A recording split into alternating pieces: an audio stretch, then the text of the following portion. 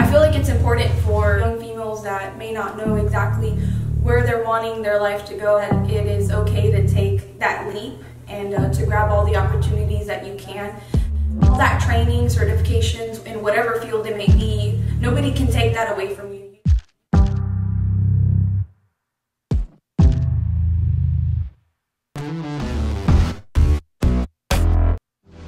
So always keep striving for more. Be confident in what you do know. Empowered women empower women.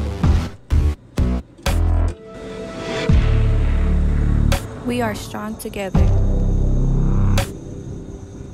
Have patience with yourself. Do what you can, the best that you can every day, and then the rest will come together. No matter the length of the journey or the intensity of the struggle, choose to remain rooted with hope. Don't second guess yourself. Being a team player takes you a long way. Be true to yourself.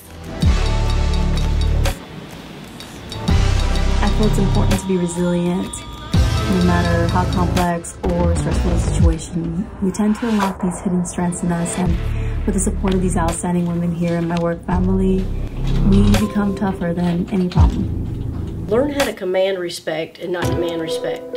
It's important as public servants that we command that respect. We're all equals in this, whether I'm speaking to a one-on-one or I'm speaking to a majority of over 5,000 people. It's important that I listen, I speak, and I think about how that's going to impact the person. We're a part of the community.